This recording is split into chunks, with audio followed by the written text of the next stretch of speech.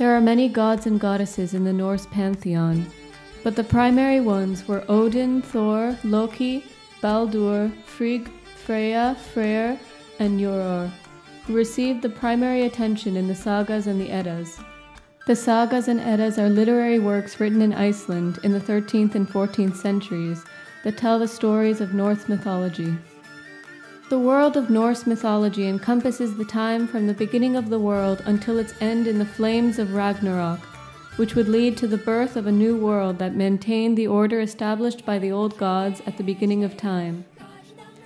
It is possible that in the original version there was no rebirth, only the end of all things, encouraging adherents to appreciate the time they had in a world which, like themselves, was doomed from its inception.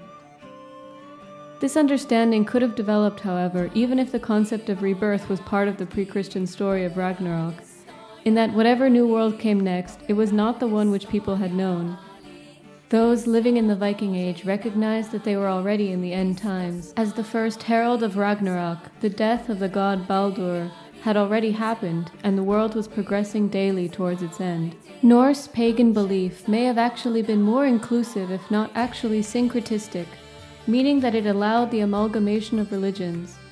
They recognized parallels between their local gods and those that they were exposed to through their travels or through the arrival of merchants and Christian missionaries to their homeland. There was a tradition of comparison in which the Christian Lord appears at first as just one more deity of the sky, and they were able to allow a foreign deity to be brought into their pantheon. They often practiced burial, burying their dead with a wide variety of funerary objects. A ship, real or symbolic, was often associated with the grave to carry a deceased person on his or her spiritual journey. Unfortunately for archaeologists, the advent of Christianity put an end to burial with goods, but the Vikings continued to bury piles of gold and silver. Christianity advanced in Scandinavia for a variety of reasons, including the missionary efforts of priests and the political ambitions of kings. Denmark was converted under King Harald Bluetooth in 980 AD. Norway was converted with the help of Anglo-Saxon missionaries in the 11th and 12th centuries, and Sweden finally at the end of the 12th.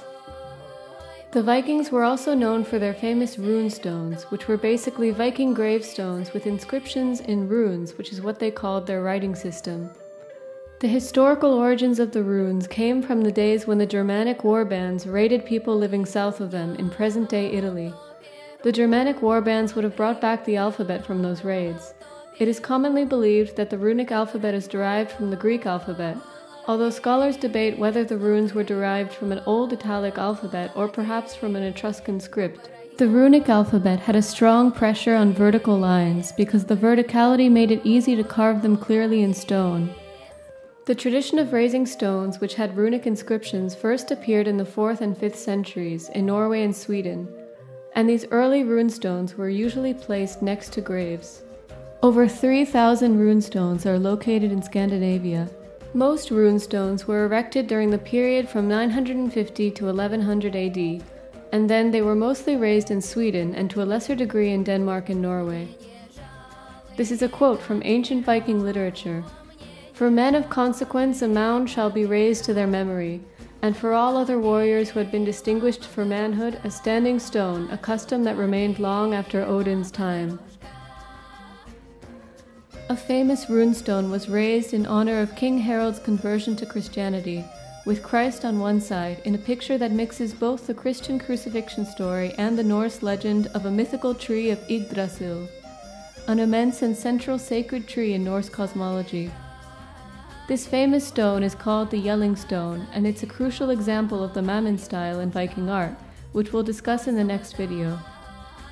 Many chieftains and powerful Norse clans consciously tried to imitate King Harald, and from Denmark a runestone wave spread northwards through Sweden. Now to turn to another famous element of Viking culture, the longship.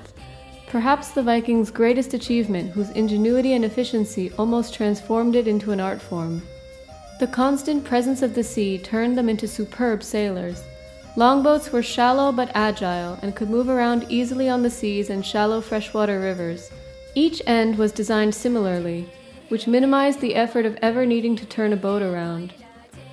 It is generally believed that the Vikings did tattoo themselves. We know for a fact that the Rus did, as the Arab traveler Ahmed ibn Fadlan described the Vikings that he encountered in Russia in the 10th century as dark from the tips of their toes to the tops of their necks, with pictures of trees and the like in green ink. Stay tuned for part 3, where I'll discuss Viking art.